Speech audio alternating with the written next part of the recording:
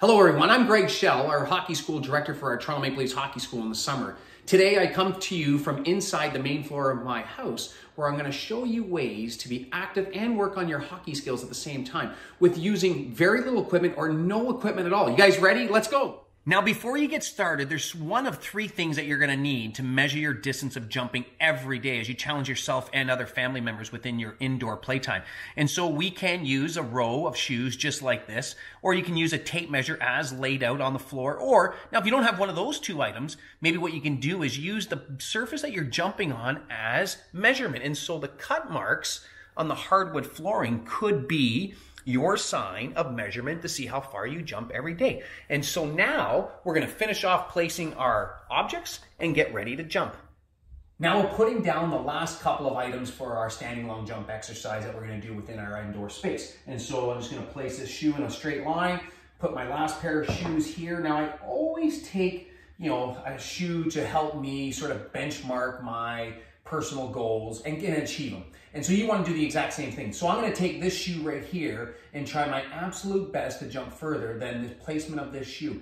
And I also have hardwood flooring marking and the measuring tape here as an example. All right, so let's go. And here we go. So now that we're ready to go, there's one thing you got to make sure that your area of competition is just absolutely perfect, nice and safe. And so you clear the clutter as you get ready to perform. So I'm going to push back this chair, get it out of the way. I'm definitely going to take off these indoor socks so that I don't slip when I nail that perfect landing. And so what I want you to do before you do this, go through a self-development checklist with respects to your body positioning. All right, so I'm in my athletic ready position and I'm making triangles out of my body, which as you know is the strongest shape of all the shapes out there. And so from ankle to knee to hip back to ankle, triangle. Can you point at another triangle?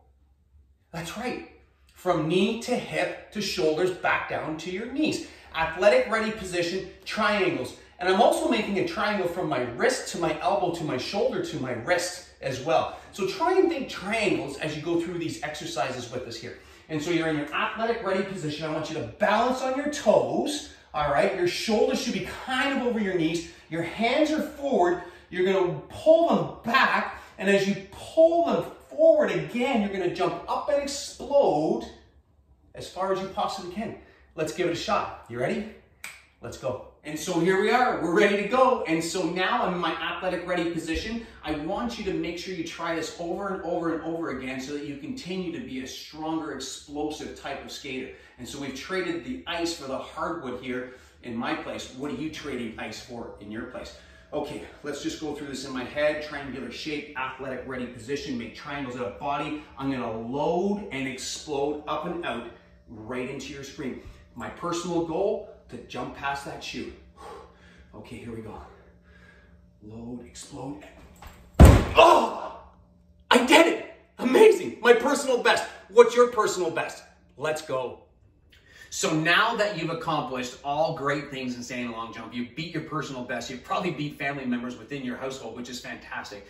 And so some more indoor exercises here for you now. I'm going to show you the benefits of standing long jump and how it transfers over to being a better, stronger skater. And so what I want you to do is go find yourself a nice pair of friction-free, woolly winter type socks or some sports socks like I'm wearing so that you can glide and stride freely across the surface of a smooth floor, but definitely not carpet.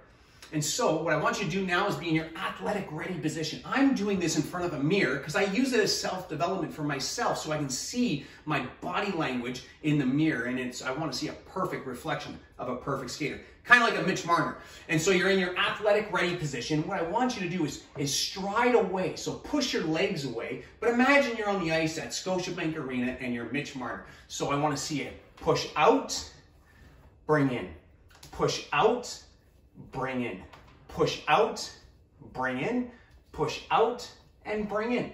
And again, look in the mirror and see how perfect you are and correct yourself on every attempt. Now let's go for a skate. And we're going for a skate now on our surface of our floor in our home. And so I've placed self-placed objects on the floor. You can place as many as you want and create a little bit of a challenge for yourself, kind of like a little bit of a race car course, I guess. And so what are you skating on today? On behalf of the Toronto Maple Leafs, I want to thank you for allowing us to come into your home and provide you with some fun exercises. And I also want you to continue to be healthy and make sure that you're using best practices and follow health, government, and community leaders in their recommendations to provide a safer environment for you. Enjoy your indoor play exercises. Now, if you want to know more, learn more, and do more in your indoor space, follow us on every social media element out there with respects to the Toronto Maple Leafs so we can bring some more exercises to you. Enjoy your day and enjoy your indoor skate. Thank you.